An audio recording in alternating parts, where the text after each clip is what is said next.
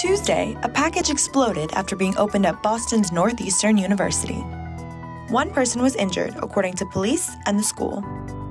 The package was mailed to Holmes Hall on campus around 7 p.m. and detonated shortly after a staff member opened it.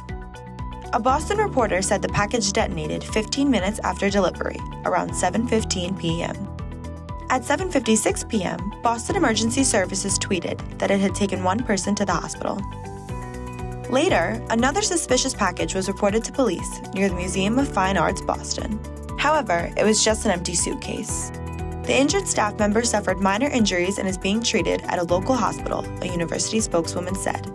The Boston Police Department's bomb squad and the FBI's Joint Terrorism Task Force are investigating the incident.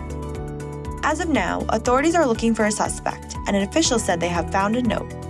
Students at Holmes Hall were evacuated after the explosion. The explosion seemed to be small. A student from Holmes Hall said that he and his fellow students never heard anything that sounded like an explosion, and were surprised by the arrival of first responders. Holmes Hall is home to several academic departments, including Earth and Environmental Sciences, Communication Studies, and Human Services, according to Northeastern University.